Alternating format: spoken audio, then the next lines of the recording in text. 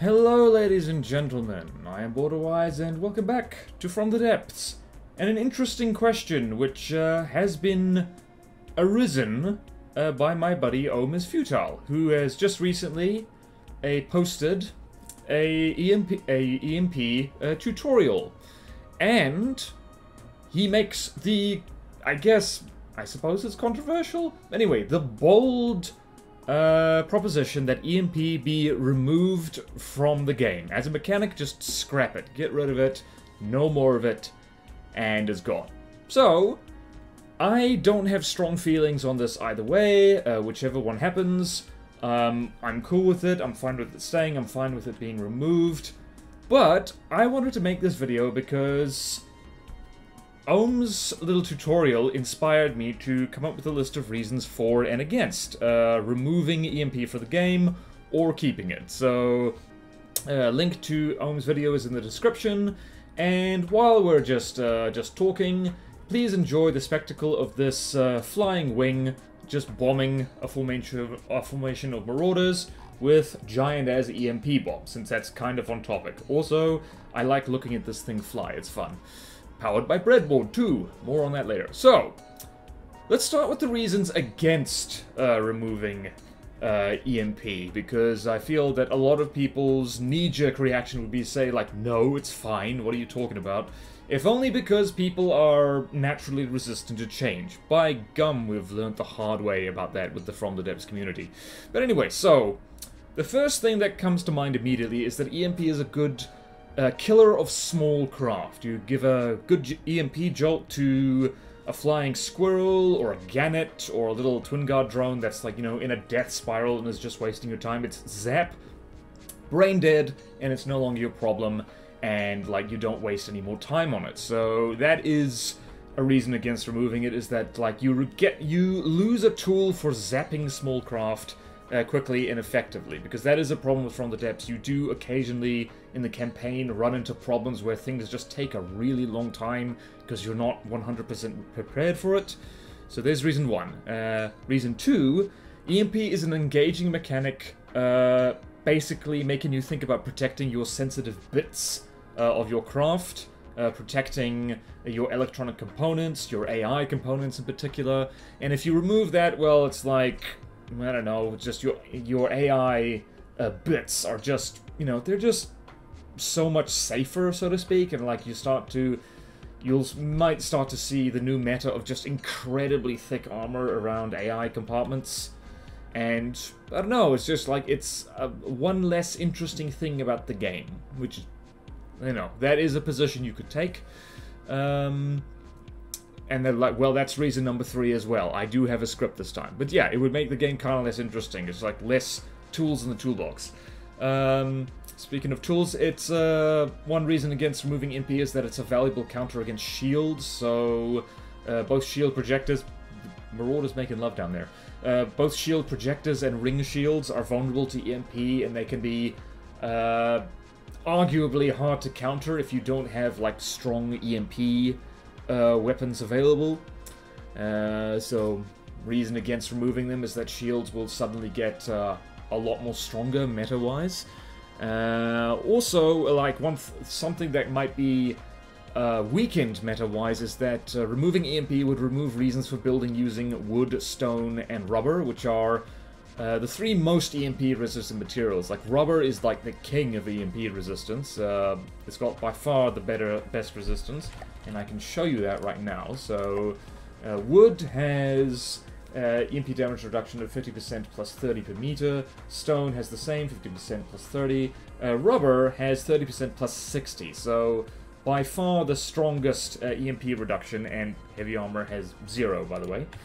So, arguably, the need for varying your building materials would be lessened, like, if EMP was removed from the game entirely. So that's, I guess, a meta reason for keeping EMP in, is because it does make you vary what you're using with it. Because otherwise it would probably just be, well, mostly metal, to be perfectly honest with you. Like, even alloy and heavy armor, they really only have niche use in comparison to metal.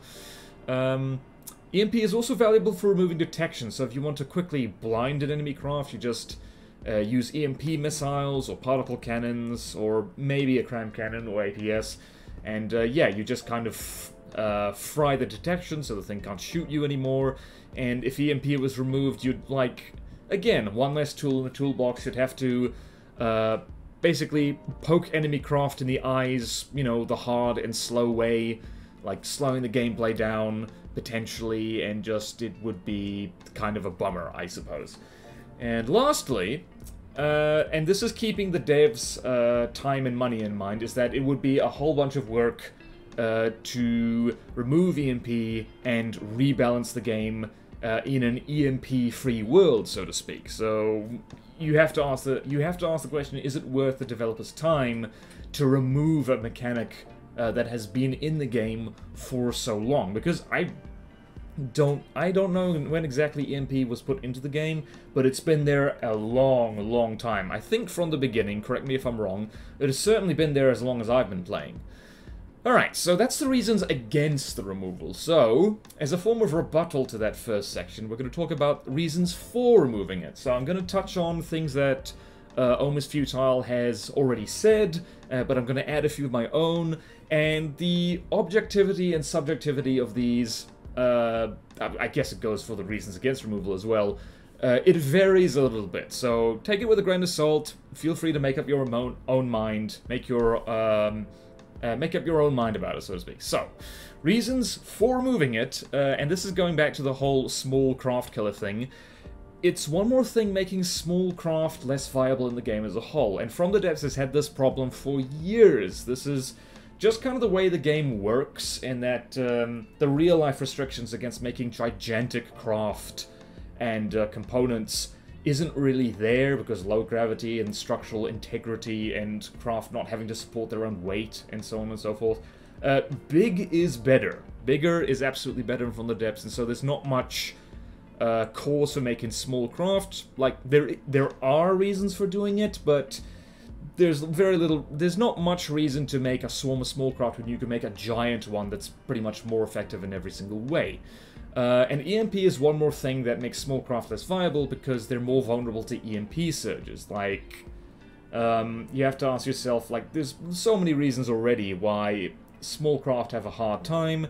Do we really need EMP as another one? And arguably, same point, is like for quickly swatting small annoying craft, hit scan weapons, so lasers and pack, even if they don't have EMP, they're already pretty good at doing that. Lasers in particular, continuous or a continuous or 4Q laser just goes zap, zap, zap, zap, zap, zap, zap, and it just melts small swarms of craft very easily, and it's like, arguably you don't even need EMP for that. So, big reason against, like, big reason for removing it, or I guess nullifying a reason against removal, is that doesn't actually help the meta anyway, at least where small craft are concerned. And speaking of meta, one particular point that Ohm was stressing is that EMP is one of those things in From the Depths, is that if you are not prepared for it, it will murder you dead, like instantly, no mercy, no chance for revival, so to speak. But if you're prepared for it, it is kind of trivial to defend against. So once you understand the mechanics of it, and I encourage you to go look at Ohm's tutorial to help you understand the mechanics of it if you don't know or are unsure. Once you understand it, it's not hard to defend against. You just put surge protectors in the right place, you put your AI bits on stuff that doesn't conduct it very well, and you can make craft which are very EMP resistant, to the point where people who just get used to building their craft that way, they don't even really worry about it, or at the very least that's the impression I get. So it's one of those balance issues that's like, it's either way too strong, or it's like, you know, so weak to be absolutely useless, depending on what you're shooting at exactly. And you could make that argument that that goes for anything in this game at all. If you're prepared for it, it's easy to deal with, and if you're not prepared for it, it's impossible. But EMP especially, just because of the very specific mechanics with it, it's really a absolutely powerful murder weapon, or it's like, you know, it's barely tickles. So, arguably not much cause for it to be in the game, when you think of it that way. And another thing that's a point against it is that it's not particularly interesting to watch. So, fragments, explosions, lasers, particle cannons, and like all the fun means of making block confetti from the depths, like, it's fun to watch. Remember, this is a video game. It's supposed to be fun, and visually engaging is a large part of that. It's the video in video game. And EMP, at least according to Ohm, and I am inclined to agree with him on this, is not fun to watch. It's basically, most of the damage is internal, you don't really see it, it doesn't make spectacular block confetti, and you kind of just see blue stuff oozing over a target. So if you eyeball a Marauder in the distance there, you kind of see blue stuff happening, and they're like, okay, yeah, I guess that's cool, I suppose, but it's not visually exciting. So, I mean, you could argue that you could just, you know, change the graphics for it or something, but, you know, it won't be missed visually is the point, I guess.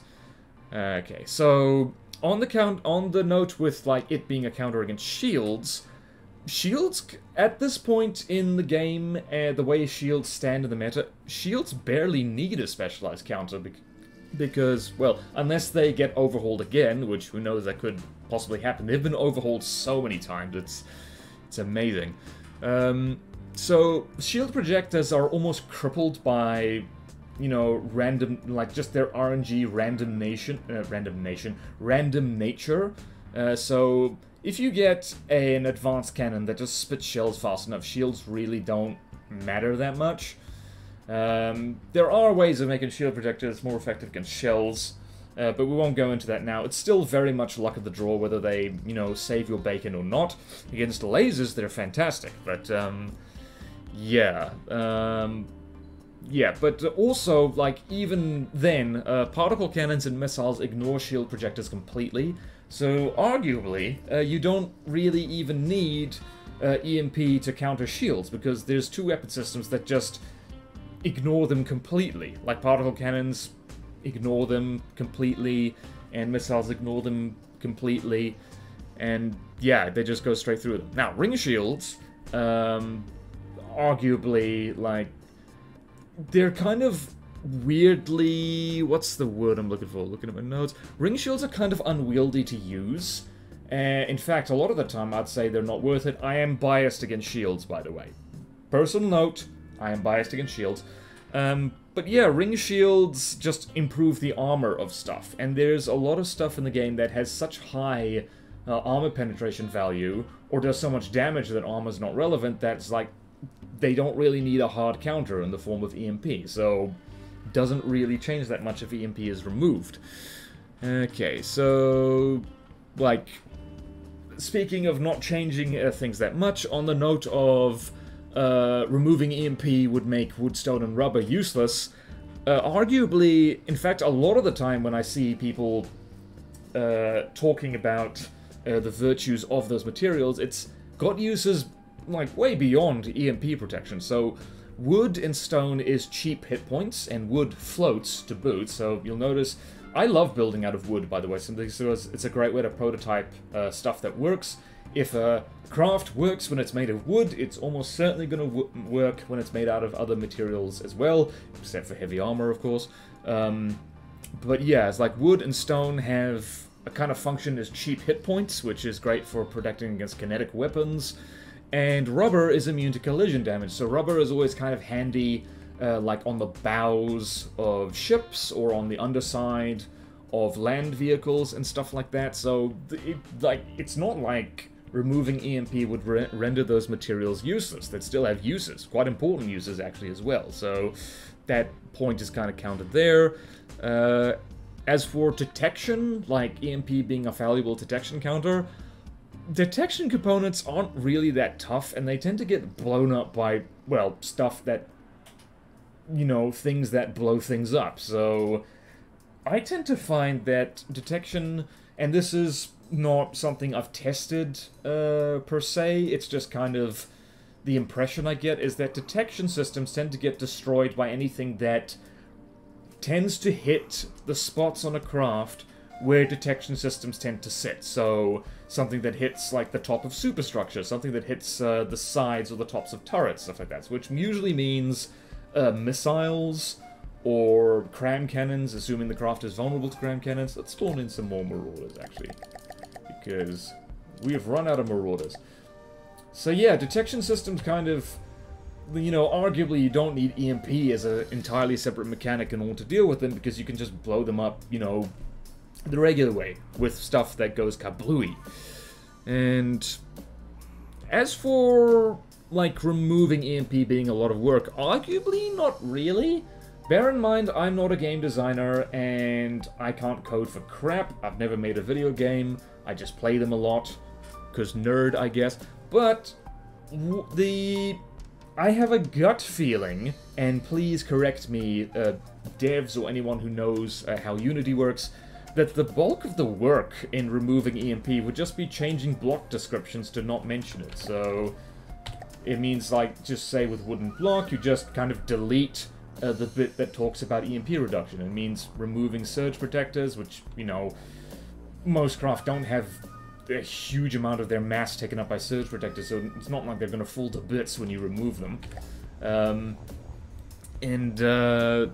Like, yeah, so it's like, it'll be tedious work, but not exactly difficult, and balance-wise, not a lot of rebalancing would arguably be needed, because EMP is kind of in its own separate little box of game balance. There's EMP and the surge protectors and the resistance of blocks and stuff like that, which is almost entirely separate from everything else, from armor, from, like, hit points, armor stacking, active defenses, and stuff like that. So, arguably, you could just pop it out of the game, and within, I don't know, a week, people would have barely noticed it's gone, so to speak. Unless you rely on it a lot. That might be a little bit of a subjective point. And last but not least, and this is kind of the one thing I thought of which is not a counter to the reasons against removal, EMP is kind of, I guess, unsatisfying in the sense that it doesn't even really work like electromagnetic pulses do in real life. Like, EMP doesn't work like this at all. It's not like, it's not physically making contact with something using a projectile and, like, sending a huge jolt of electricity through it. An EMP is like a... I really should have read up on this beforehand. Oh well. It's like kind of a byproduct of a nuclear, like, detonation. It's a...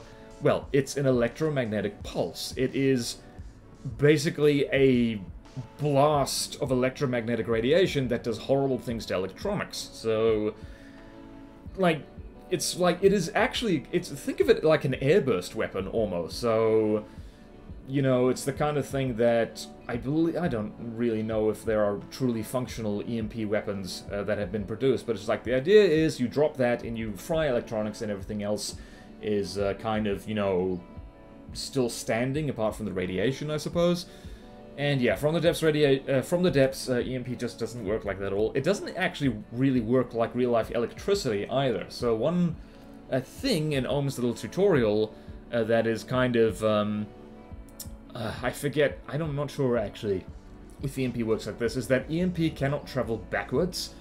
And EMP doesn't really spread, so to speak. It kind of just goes on a straight line on the path that does the most damage possible, which isn't really like how electricity works in real life. Electricity just follows the path of least resistance, never mind what juicy targets are at the end of it, which I guess is a compromise for the sake of making EMP more useful. So yeah, so that point is kind of an appeal to realism, which isn't always valid in From the Depths or video games in general. But remember that, like, real life is kind of how you ground video games mechanics. If it is unrealistic to the point that it doesn't really make sense, then it's kind of unsatisfying. So you could say that EMP is kind of unsatisfying in that way, in that it doesn't really work like the real life equivalent, like, at all. It's not like, say, like, you know, advanced cannons or cram cannons in which the muzzle velocity is just dropped for the sake of the game's calculations and balance. No, EMP just works completely differently, and it's kind of meh. So, that's quite a lot of reasons for removal, actually, on review, but there is an alternative, is that it could be overhauled. And I have no idea how exactly you would do that to everyone's satisfaction. Odds are good that if you did overhaul it at this point, a lot of people would be unhappy, because a lot of people, you know, people always are. But one suggestion is that you could make it more realistic, massive air quotes, in that it's kind of works like explosions do, except it's an explosion that passes through blocks, so the blast passes just through blocks with varying levels of resistance, and it specifically fries the things that, you know, are vulnerable to EMP. So could make it more interesting, it could make it easier to defend against while simultaneously being kind of more useful, because it means you could have EMP flak, because, you know, airburst. That would be kind of fun, potentially. That probably would be kind of hard work, though. Again, I'm not sure, but you'd have to you could potentially you'd have to do a whole bunch of stuff, and probably a lot of testing to make sure that's not hopelessly overpowered or underpowered. So yeah, that's basically it. So like, pretty much every reason against removing EMP, you can kind of counter with a reason for removing it. Plus the whole, it doesn't work like real EMP anyway. And like overhauling it, like, that really depends on what the developers are prioritizing right now, because they're up to other things, you know. They've got a long to-do list. So yeah, that basically does it for this, I guess, spitballing video, whether EMP should stay in the game or not. And developers, if you are watching this, like, you know, usual story, like, consider these kind of arguments on their own merits, because at the end of the day, you're the one who makes the game. Whatever you go with, I will roll with. And like I said at the beginning, I don't have strong feelings either way, but it does seem to be there's slightly more reasons for removing it than keeping it in. I guess, like, you could argue that if it ain't broken, don't fix it, but you know what? Like, I'm leaving that up to the developers and you guys to discuss. So let me know your thoughts on whether EMP should stay or go, or be changed completely. And thank you all so much for watching. Please like, comment, subscribe if you want to see more videos like this. Support me on Patreon or YouTube membership if you like. It really helps, and there's fun perks in it for you. Thank you to all my current supporters, and I will see you next time in From the Depths. And do give Almost Futile a watch, it's worth it. Farewell!